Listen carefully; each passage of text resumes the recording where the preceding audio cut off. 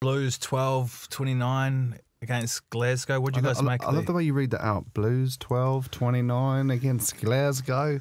What do you guys make of the kick clash? Shocker. So I think something like 2 weeks before every game, European rugby say, right, these are the kits you're going to play in. So obviously the home kit, supposed to play in the home kit. If there is a clash between the away kit or the home kit of the away team, if that makes sense, and the home kit of the home team, normally the home team is the one that changes. But they said, the kit's fine. Who said that is okay to play? Both teams have got literally light blue, sky blue in their shirt that look very similar. The sun's out.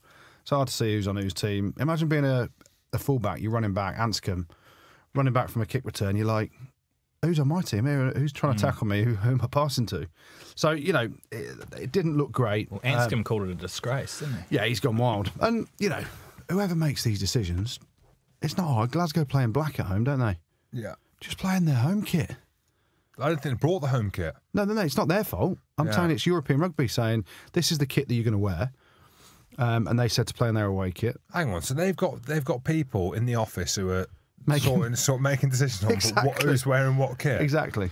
Mate, there could be a job for me. They've had a shocker. You don't need another job, Jim. You said no. That's what I mean. Work-life balance. I'm going to quit it all and become the guy who makes decisions on who's wearing what.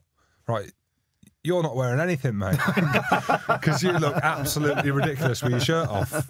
Who would look absolutely ridiculous? Furlong. In a good way. Oh, in a good way. Tad Furlong. You're not wearing a top, mate. You look absolutely hanging. You say that from experience, Jim. No, I was more thinking Toner, but I don't want to get getting stuck into him. So apparently he single-handedly lost lengths to the game. That's the rumours coming out of Dublin. Johnny Sexton kicked it away. 2 minutes to go. Yeah. What are you doing there, Johnny? He didn't want it. He wanted to take the defeat, so it's like, right, we'll bounce back now. This is our learnings. Smart.